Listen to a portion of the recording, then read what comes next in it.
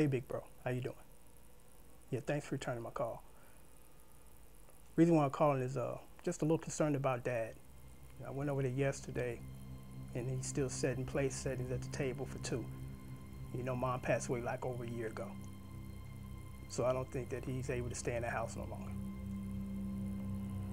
Remember the conversation we had about 2 years ago in the event that something happens that you'll take him? You don't remember? I can't take him. You know, I'm on tour 7 months out of the year, so it would make no sense for me to take him out of one empty house and put him in another.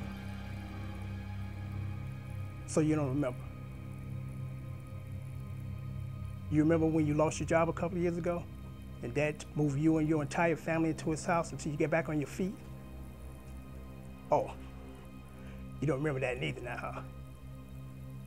So are you gonna take him or what? Okay. I see you the same selfish motherfucker you were when we were growing up. Fuck you.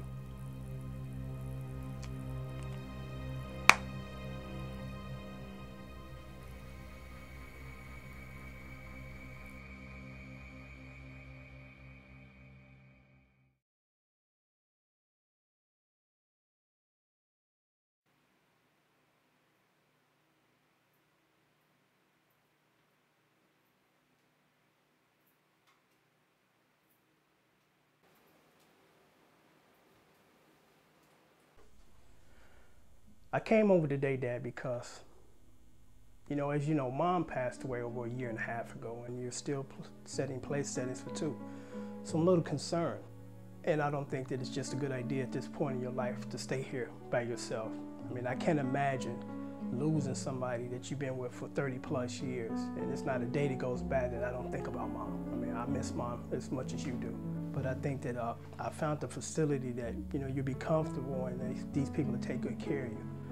But I think it would be in your best interest that, you know, we put you in a place where you'd be taken care of.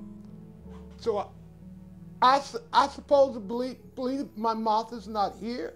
It's just me? Mother, please, baby, give my son a sign.